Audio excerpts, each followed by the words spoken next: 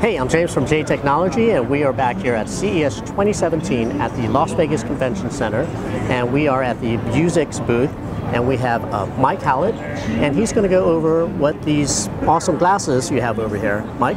Yeah, so these are the Blade 3000 smart sunglasses. It's literally a smartphone in a pair of sunglasses. It's got a see-through display. So you would pair it to your smartphone and have access to all the apps in the ways that you use your smartphone. So imagine walking down the street and you want to know where a Starbucks is. It's going to give you location-based services to find your way there, all in a see-through solution.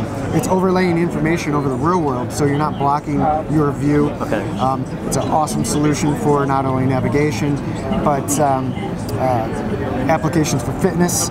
So you could be cycling and have your heart rate and mileage and all that information in a hands-free solution. Oh, nice. Applications are unlimited. You can use it like you do a smartphone, getting text messages from your friends. You could make phone calls. So the idea is to have a hands-free solution from information all in your eye and heads-up display. Very nice. And is this going to be available anytime soon this year? It's going to be out late summer, end of the year type time frame. Okay. And is there a price on this product? It'll be under $1,000, and it's targeted at what we call a prosumer.